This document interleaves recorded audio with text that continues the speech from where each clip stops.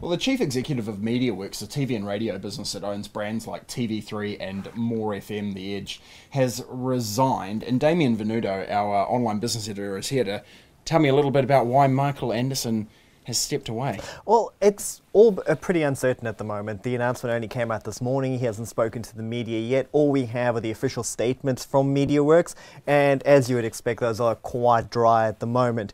But if you look, stock answers, basically, spend more time with the family, that kind of thing. If you look at what MediaWorks is and what it's set to become in the coming weeks, you have an indication of maybe he's ready to pass the baton on to someone else, because MediaWorks has been trying to sell its TV arm for quite some time, and they're saying that that sale is going to go through within the next few weeks. And if that happens, a big part of what Michael Anderson was brought in to do no longer exists within that business. So you have to question whether he maybe doesn't see that as a good reason to leave. And I guess if it's being split off into pieces, right, you're a chief executive of a smaller business and maybe one that you didn't have any passion on anyway, if it's being sort of subsumed by someone else. Yeah, and I mean, it's every possibility that he came in to run a TV business. TV is being shaved off, handed on to somebody else. Maybe he still wants to run a TV business, or maybe he's found something else that he really likes the sound of. In saying that TV business is a hot mess, right? Tons of debt accrued in the last year, and things not really looking up for it. It's long been the part of MediaWorks that has struggled. So they've been trying to get rid of it for quite some time, and we've seen that media businesses are not easy to sell in this market.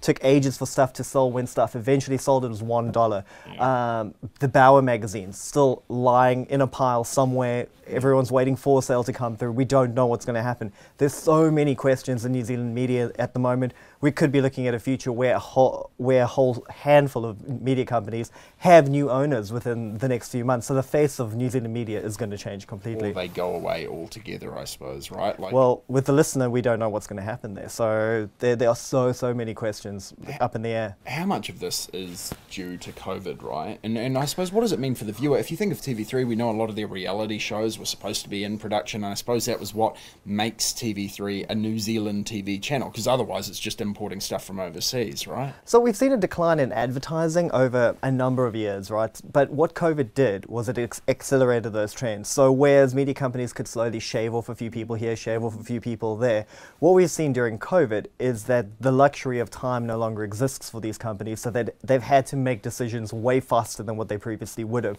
And that's put enormous pressure on the businesses, and it's put pressure on the staff, who kind of have all the uncertainty at the moment. Yeah, speaking of the staff, the TV business was kind of, we were told, safe by Anderson, right, while he was trying to hock it off, if you will. People didn't have to take the mass layoffs that, for example, the radio side of the business got and stuff like that. And there felt like there was a sense that Michael was trying to hold things together and maybe calm some of those shareholders and say, not yet, we're trying to sell it.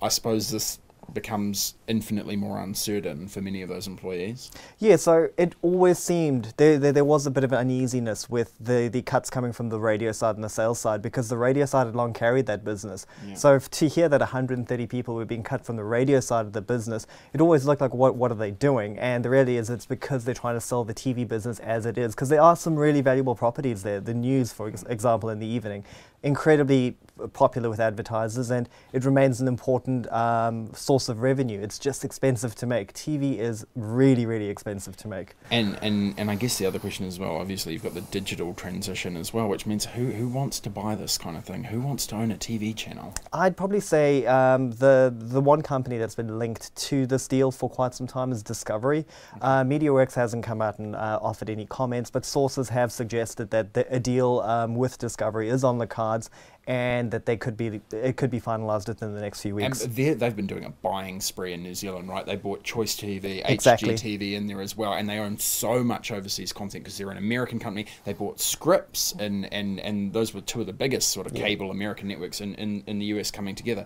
So is there a sense, though, that the TV3 of tomorrow, once it does get sold, will be a much leaner, much meaner machine? Anytime you bring in a new owner, they're going to be looking at how they can make it more efficient, make it a bit more suitable to their bottom line.